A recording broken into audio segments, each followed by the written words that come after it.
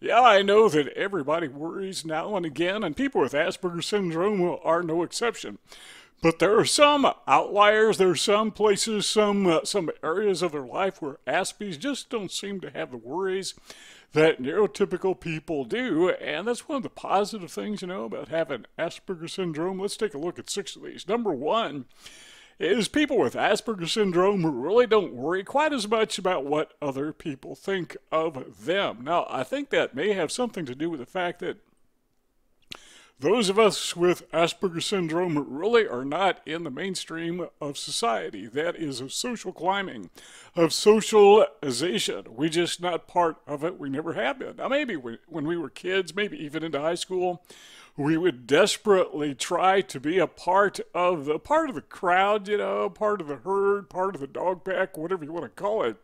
But yeah, it may have taken some time, but finally we figured it out that we're just not a part. We are a part. We are set apart. We're just a little bit different. I like to use the illustration of taking a drop of oil and putting it in a bucket of water. Now you're in the water, obviously, but you're not part of it. You're just totally different because there's something about us that's a little bit not quite the same as water. So we're by ourselves. That's okay. In my opinion, that's not a problem. Some people with Asperger syndrome, of course, find it challenging, but others learn that who cares? We're not a part of them. We're just something unto ourselves, and there's nothing necessarily wrong with that. But there are some things that are necessarily right with that, and we're not as influenced by the opinions of others. We just don't care what they think about us, at least not to the extent that neurotypical people think about each other. Because neurotypicals seem to have this social climbing status thing, and sometimes they even formalize it. I don't know if they still do this or not, but there was a time in history when the newspapers would have a social column. And they would keep track of who is who in the social climate of whatever city or area they happen to be, and that was real important to people. And I guess it still is to some extent, but for people with Asperger syndrome, sorry, we're just not a part of that. We're not really worried. Whether we're at the top of the heap, bottom of the heap, we're not even in the heap. We have nothing to do with that. Number two is when it comes to, and this is just a reiteration or a restating of what we just said, and that is social climbing in the sense of competition. So when you get a group of people together, they don't often even think of it in terms of cognitively, where they're focused on the fact that they are in a competition with other people to see who is at the top of the social spectrum. But people with Asperger syndrome, we're not a part of any of that. So social climbing is not something that we care about. And the competition, we're not competing. We're not in the competition. Now, we can sit back and watch for sport. Other people compete. It's kind of like going to a race, watching the Indy 500. And you're watching these guys drive around the track 200 miles an hour, however fast they're going, and, well, good for them. I'm not going to drive around the track 200 miles an hour, but if you want to, yeah, I'll sit back and watch it. That's kind of what it's like to be a person with Asperger syndrome and watching the competition among neurotypicals. That's something that they do, and if they want to do it, we don't care. If they have fun doing it, we don't care. Just not something that we are part of. We're not psychologically, neurologically comprised of the components that causes us or even compels us to do that. So if you don't mind, we're just going to sit that out, and we're not going to worry about it. Number three is internal conflicts that are prompted by or caused by social pressure. So if you're part of this social entity, which virtually every neurotypical person is, part of a social entity, because we're not a part of it, the conflicts that go along with that, something that just not native to us. Now, I know a lot of neurotypical people who are really not into social climbing. I don't mean to say that everybody is intentionally focused on being at the top of the heap, because they're not, but a lot of them are. And a lot of people get their feelings hurt, they get wounded, they have these conflicts based upon nothing more than somebody feels snubbed, or somebody feels that they're not quite given the social status that they really deserve. It's kind of like getting passed over passed over a promotion at work only as a social promotion. And it's informal. I mean, nobody makes a decision. It just happens. We don't quite understand that, but people with Asperger syndrome, once they get out of that stage, usually past the age of 25, that's not a serious consideration for us at all. I know there's always exceptions, and people with Asperger syndrome are, after all, people, and we're not totally 100% different. It's not night and day, white and black. It's not that different, but there is a difference. And so we say, number three, that we're just not worried about these internal conflicts that we feel because we've been left out, because we've always been left out. I mean, this is normal for us. And many of us, as we mature, we discover that, it's really not a bad thing. And being left out, sometimes, there are some negative ramifications. Like you may not have the social contacts that get you advanced in life, like a better job, or maybe that tip on some investment. We may miss out on some of that, but we also miss out on some of the bad advice too. We also miss out on some of the negative components of that, so it's kind of a wash. So number four is one thing we don't worry about is conversation or acceptance. Have you ever been left out of a conversation?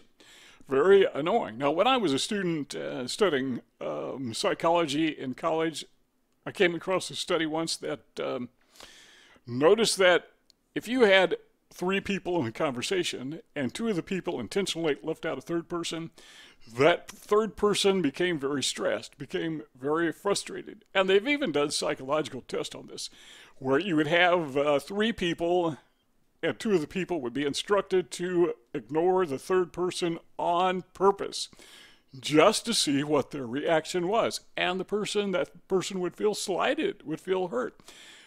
And I saw a report on one study where the other two people who were snubbing the third person, they weren't people at all. They were just computer programs. They were just pre-programmed to do this at a particular time. And still, that third person, not realizing that he or she wasn't even dealing with other people, well, they felt kind of wounded. They felt kind of hurt. And neurotypical people, they worry about that. It's very important to them to be accepted. Now, I'm not saying that people with Asperger syndrome don't want to be accepted too, but what I'm saying is we don't fret over it quite like other people. Maybe we fret a little bit. Maybe we're a little bit worried about it. We know some of the ramifications are not possible, not always available to us, but still, it's not something that we're going to stay up all night and worry about what if so-and-so doesn't accept me. What about that conversation where I got left out of yesterday? No big deal. We've never been a part of the conversation, so why would we expect anything to be any different yesterday or today or tomorrow? It's not going to change. And guess what? You guys, you neurotypicals want to worry about this stuff? Go ahead. We understand. That's just normal.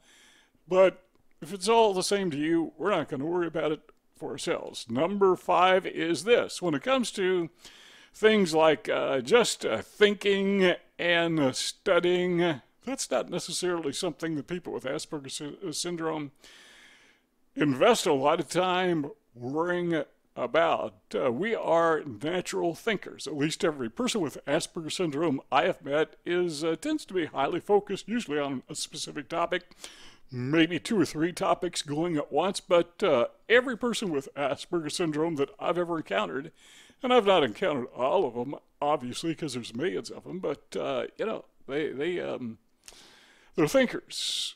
And if you are thinking something different from what they're thinking, that doesn't seem to bother them quite as much as it would neurotypicals. And again, it's not that we're not bothered by it, but we're just not overly concerned. We don't worry about it quite that much. Now, we live in a world, well, everyone lives in a world, and everyone always has lived in a world of diverse opinions, diverse political views, diverse opinions on which sports team is the best, diverse opinions on what style of clothing is preferred, diverse opinions over taste in music, diverse opinions over social programs, politics. We think differently, and that's the way humans are. We have different ideas. We all have different thoughts.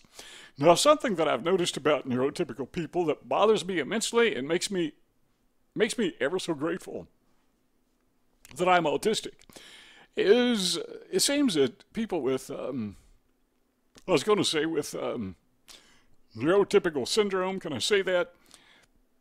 They tend to get really upset if somebody doesn't agree with them. And when you stop and think about it, they must be upset a lot because, 8 billion people aren't going to agree with you all the time on everything, so you're always in a state of disagreement.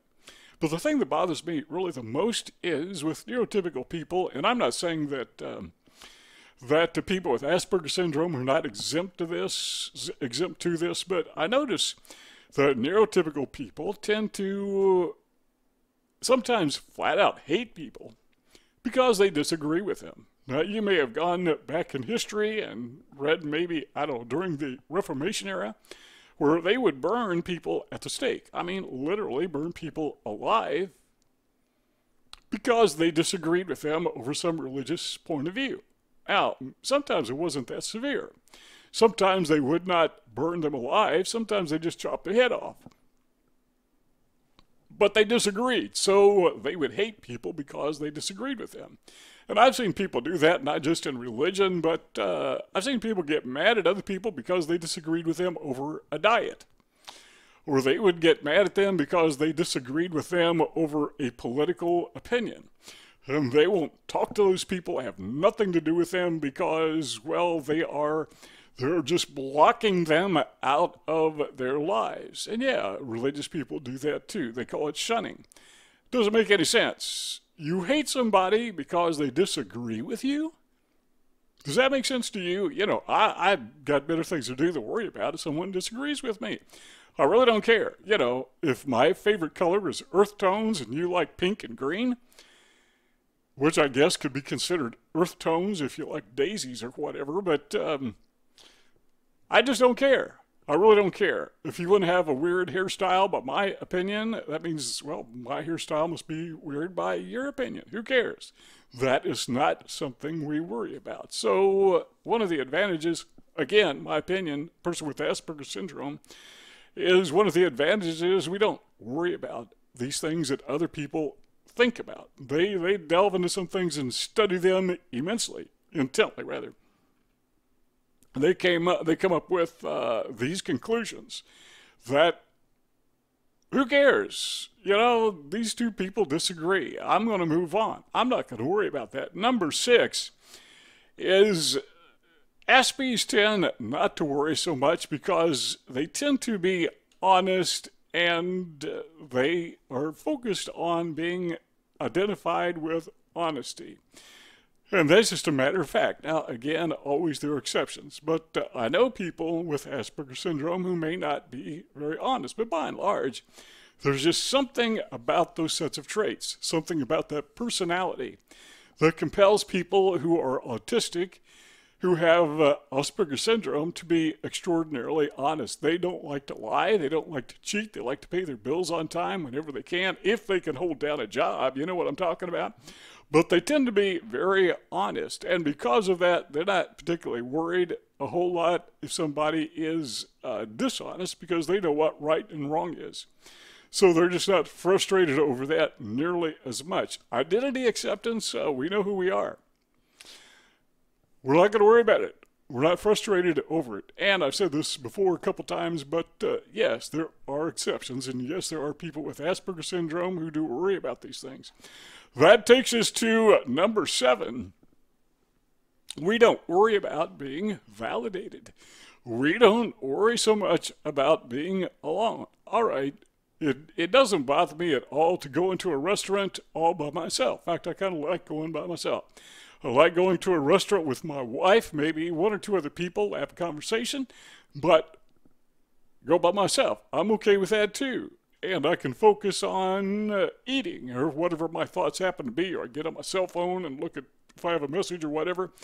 I'm perfectly okay with that. Other people may kind of turn around and look at you like, what's wrong with this guy? Well, what's wrong with me is I'm paying half the bill that everyone else is paying because it's just me.